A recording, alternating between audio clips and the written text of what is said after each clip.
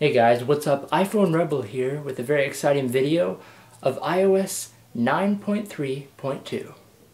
So when you upload iOS 9.2, it's pretty big, 1.4 gigabytes. They say that it's performance under the hood enhancements. And I have the iPhone SE on the right and the iPhone 5S on the left. So there's not a lot of performance increases that I've noticed, more for the SE, and we'll see that in the Geekbench. So let's go ahead and run Geekbench. So when I ran Geekbench, this is 9.3, iOS 9.3.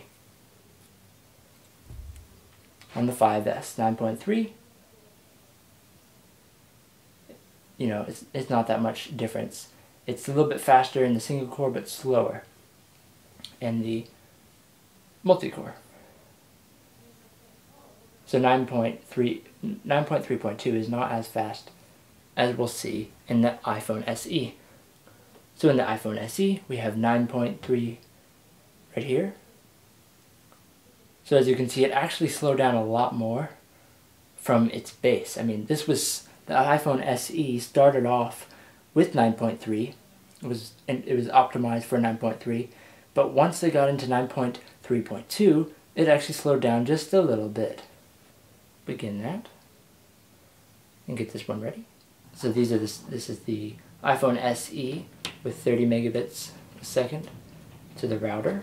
And look over here, we have the 5S, which is really surprising how low it's actually getting right now for the speed test. It has it has a worse ping, and it's getting lower download, which is very surprising because they're not that much different in my test before of the Wi-Fi speed test. So this is kind of surprising that the SE was actually able to get a lot, like twice as fast the download for this new update. We'll have to do some more tests to see if that is true in every other area. So definitely, as you can see, this new iOS update is supposed to be a performance enhancement, but as we've seen in the Geekbench and the speed test, there's not really a much performance increase at all. This got about the same Wi-Fi testing that I had before last week, but this one's worse. So I think this under the hood performance enhancement that Apple is doing is not really helping the Apple community. Of course, this is just beta 1, but this is a dot series, 9.3.2.